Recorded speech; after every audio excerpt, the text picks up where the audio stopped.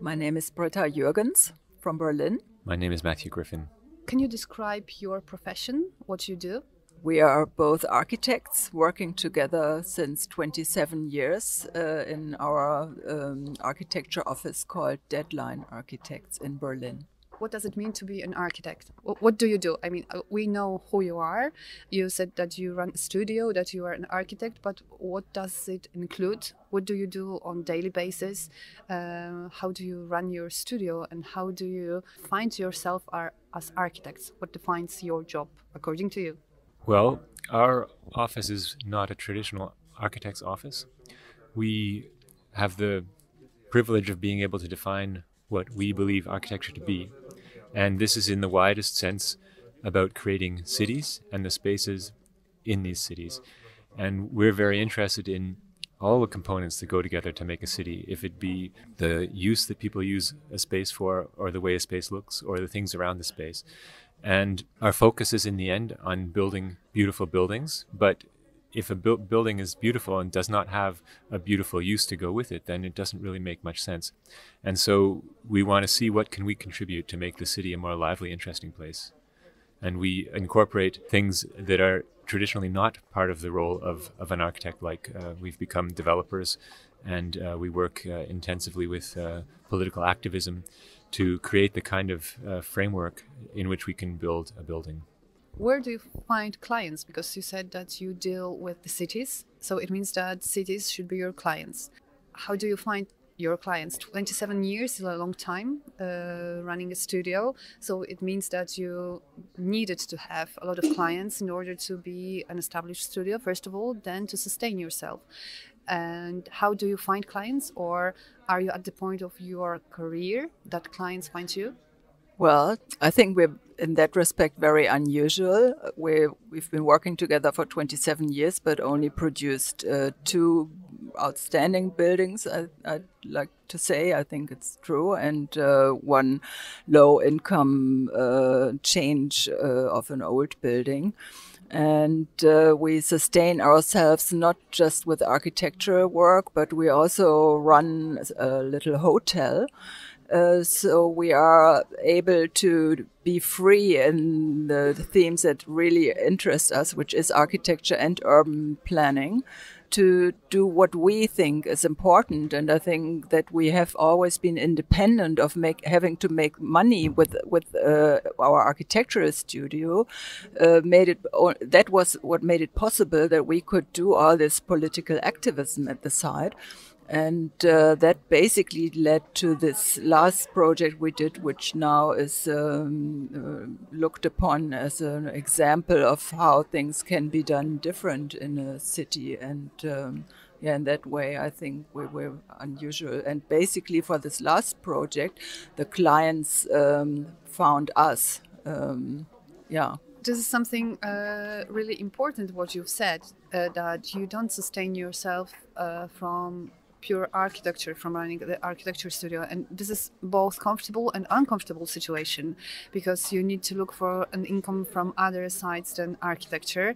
On the other hand, you have time and space in your minds to be interested only in the projects that you are interested in and that you want to explore. Was it your conscious decision? I mean, when you started, you were thinking that we will be doing something else to make money simply, and we will focus on something else to make our architecture more thoughtful, more responsible, more engaged? Yes, it was a conscious decision right from the beginning. We have always separated our enterprises that produce money and our enterprises to produce content. At the beginning, we had an office for architectural services, with which we measured buildings and drew them for other architects who were renovating the buildings. And we could work in a very focused way for a few weeks to earn money. We had a lot of people working for us, and then everyone would go on holiday and do whatever else they wanted to do. And at the time, we ran a gallery called Urban Issue, and this was the content focus. And so now that's transformed. We have a hotel which is generating most of the economic structure behind our lives, and then we have the architecture office, which has to function economically, but it doesn't have to produce as much as if we didn't have these other enterprises. Where do you look for inspirations in your work? Oh, that's a difficult question. I'd say everywhere, to tell you the truth. I think I can speak for Matthew as well, we hardly ever read architecture books or architecture magazines, and we just keep our eyes open and look in all sorts of other fields for inspiration. Because I think we've been trained as architects and we feel confident that we know our job very well. And so we don't need to see that much what other people are doing, but we want to see what is present at that moment generally in the world, and we try to take it from there. I might add a few things to that. One of the things that we find very inspirational is traveling, visiting places and buildings to try and figure out what makes these spaces tick. And, you know, we carry a measuring tape around and we might measure the size of a table or something like that to try and understand how it works in the details. And then also we take a lot of inspiration from our community. Like, we're part of a larger community where there's all sorts of interesting things going on, and we're very interested in this question of how do you create a community in dialogue with all the people involved. What is the greatest hardship you face in your work as an architect? Well, I think that one thing you have to understand if you're considering becoming an architect is that 95% of everything you do every day is a real drag. And there's very little actually inspiring work. But if in the end you do succeed, you create something very inspirational, but it's composed of all these endless hours of drudgery. And as long as you keep your focus on where you're going and what your goals are, then that's all bearable. Yeah. Is there any highlight, any hope for people who would like to become architects? Because, 95% of time being a drudgery, it sounds a little bit scary. Is there anything that you can say about your work that is bright? Well, every day we see the buildings we build, because actually in the one building we have our office and we're in the hotel, and now this other project we also run another little hotel and a cafe, and all the people, it's a co-op there, and we see how they all love that building, and the guests in our hotel, every day we get feedback, and they're all so happy and they're all inspired by the work, and these buildings, we build them especially in a way that they will really last basically forever. They can't, the materials are chosen in a way that they will still look good when we're dead a long time. And so this is very rewarding every day. Every day I still don't think it's boring. We're very grateful that we are actually in the situation that we can enjoy the buildings ourselves and be in touch with all these other people who are enjoying the building, and that's super rewarding. It's worth the drudgery, definitely. I think also there's nothing more amazing than seeing something materialize that you've been working on for so many years, and so many corners that you put into all this thought, and you see it comes together and it looks beautiful. And often, you've thought about spaces, you've made models of them, you've done drawings of them, but you never know what they're going to be like until they're actually there.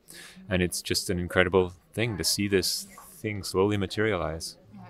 To get instant feedback on what you've done, just to be revised by people who use it, because sometimes you are not able to review your project yourself. You just get the feedback from other people that may be objective, but then you being in the place that you've built and functioning there, you can develop yourself with the feedback you get from other people. Can you imagine yourself being someone else than you are now professionally?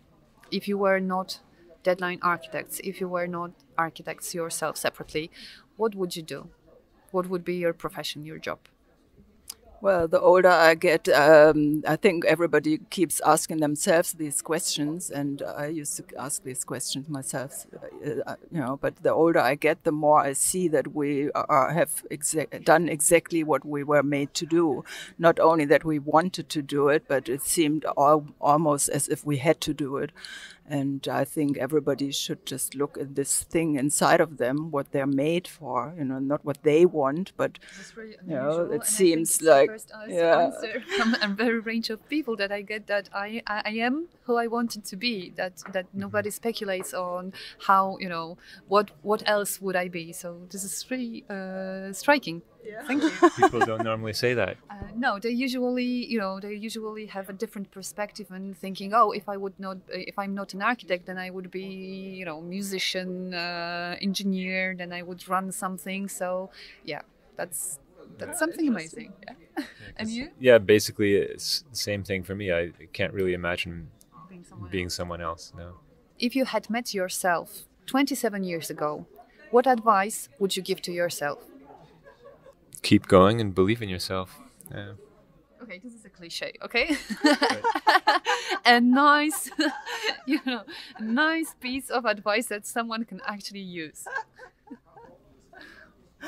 Well, I don't know. Looking back, maybe even more trust this little voice inside you that tells you to go somewhere where it's scary, but to still go there. I mean, we've been bold. I think looking back, we've done it, but. There was at points a lot of fear involved, and looking back, I can say all this fear was just such a waste of energy, because somehow you're guided, you're guided towards something, and then might as well just walk there without fear and just do it, and save yourself a lot of drama and energy. Yeah. I might add that life is made up of all sorts of little decisions. You sort of think, okay, there's some big decisions which I have to make, but actually every single little decision you make is a part of who you become and who you are. And so if you are sort of true to yourself when you make the little decisions, then the big decisions will happen automatically.